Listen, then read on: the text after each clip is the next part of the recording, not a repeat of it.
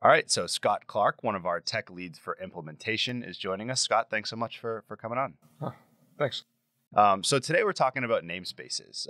As a lot of our users of our InterSystems technology learn about namespaces in the beginning, you kind of get the basic general definition, logical layer of separation, pairing with databases, things like that.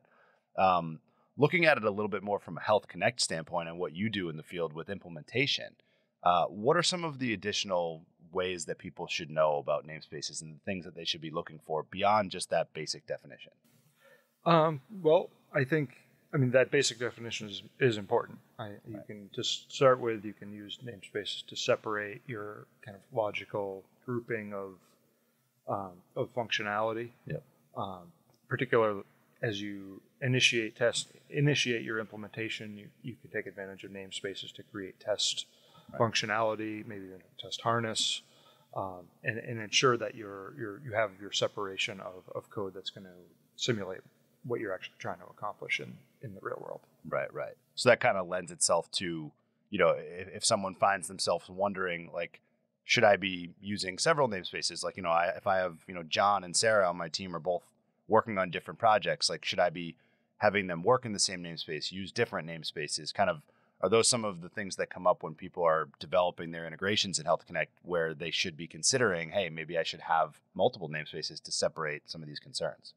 You could. I would say, typically from a Health Connect perspective, I think the breakdown of namespaces would be less so between different users and more from a functional and perspective. You might have functionally different parts of the organization that are just doing distinct things that don't need to be interacting with each other. They don't need to be storing the same information. And that would be a good opportunity to leverage different namespaces. Typically the namespaces will be more of an architectural decision. Gotcha. That you'd make, and then decide how to assign users to have access or not. Right.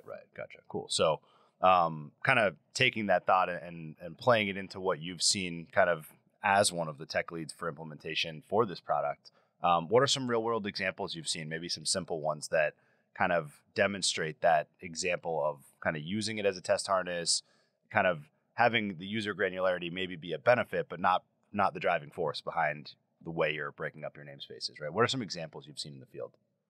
I think typically one thing that we run into is we'll have to interface in an interesting way with whether it's an FTP server that we don't have access to, or connect to a data source that maybe we haven't enabled the connectivity yet, and we'd like to be able to simulate that data stream coming in or going out. Mm-hmm. So one thing that we've done is we create a separate namespace to kind of provide the other half of what we're trying to do, whether it's if we don't have access to the FTP server or to the data source, we can use that other separate namespace to simulate what we're trying to accomplish, or to confirm that, for instance, we're copying something around properly, or just be able to feed in test data as from the perspective of the other side. Right. Nice.